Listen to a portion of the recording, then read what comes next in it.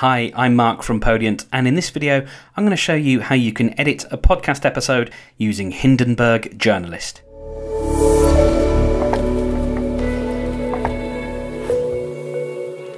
So Hindenburg is one of the newest entrants to the audio editing space, and it is made specifically for radio journalists and podcasters, especially those who need to edit field audio and get it up and out quickly.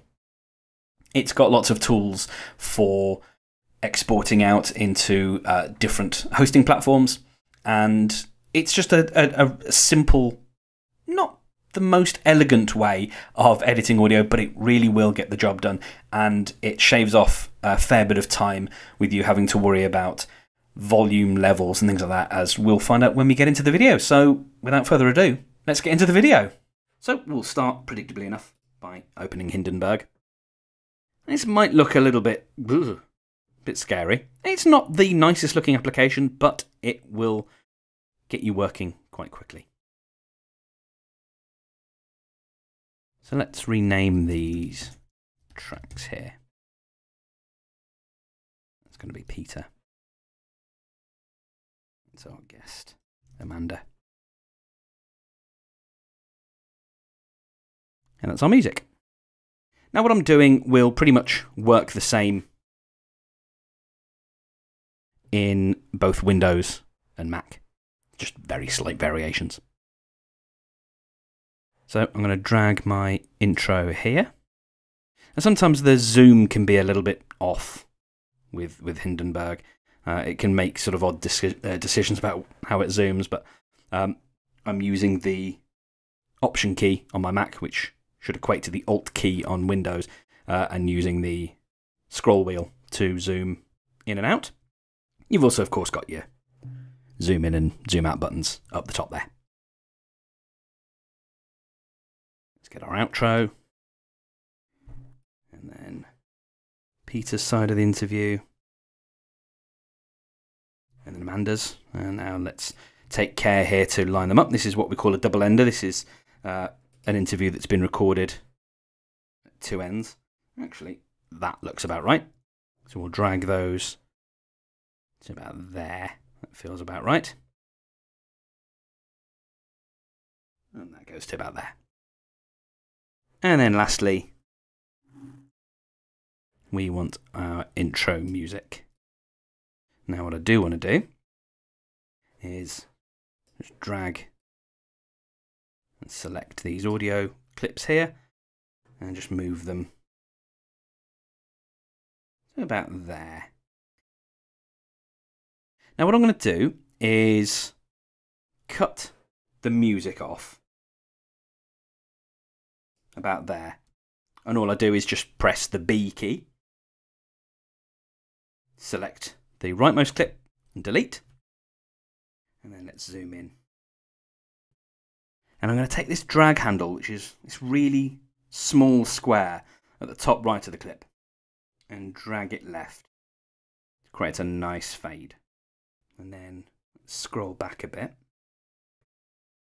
We'll get to about here.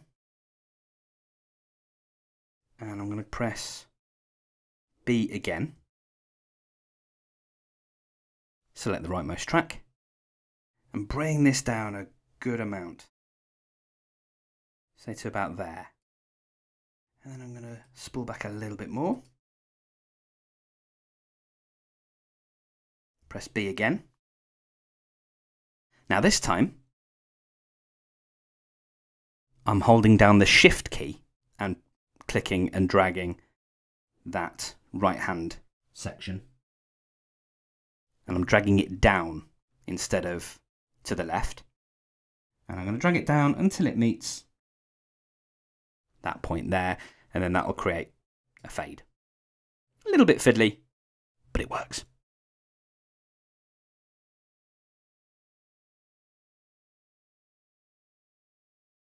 Now here, I know that there's a bit of a mistake, a bit of a stumble. So I'm going to hit B, and then B, and I'm going to hit Shift and delete.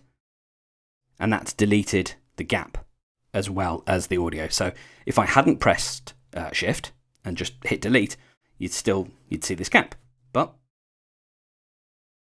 pressing Shift creates what we call a ripple delete. So that's great for clearing up gaps.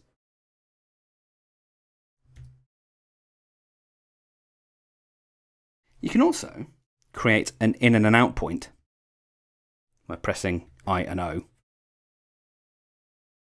and doing that. So instead of splitting at the different points, you just press the I key to create an in point, the O key to create an out point, and then Hindenburg will select the region in between, and then you can hit delete. Just make sure you've got the right track selected when you're deleting things. So what I'm now going to do is right-click the bottom track and add a master track. Let's put it in the wrong place, but that's okay. If I click this little effects button, I've got some very basic effects that I can apply. And the one that we want is this compressor here. And I think we only want a fairly light setting, so we can just pop that knob there. And then that will just bring up the vocals a little bit and damp down any particularly loud parts. Hindenburg actually does a lot of heavy lifting. Unlike pretty much all of the other digital audio workstations, Hindenburg does a lot to manage levels of speech. So there's probably not a lot of compression that you actually need to apply, if at all. So do listen to what you're editing and see if it works. Check out the volume meters at the bottom of the screen and they will let you know if that's something you need to actually apply. But as you can see here, all of the vocals are right at the top. They peak right at the top of the waveform, and that's not a coincidence. That's because Hindenburg has analysed the audio and has made it as loud as possible without going over. So with that done, we can hit export. Let's save our file. Select MP3 as the format. We want what they call low quality. Go to options. Make sure we're happy with everything here. Mono, 64 kilobits per second. And let's just be doubly certain that we've got the right sample rate, which is 44,100 Hertz. Save that. And we're done. So that is Hindenburg Journalist. There is also Hindenburg Journalist Pro, which gives you a few more features, and you can find more information on their website as well as pricing.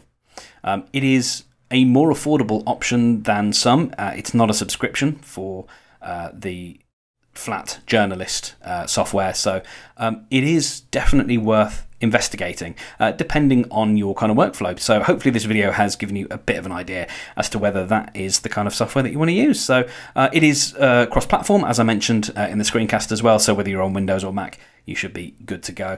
There's lots more information that you will find over at podiant.co/learn.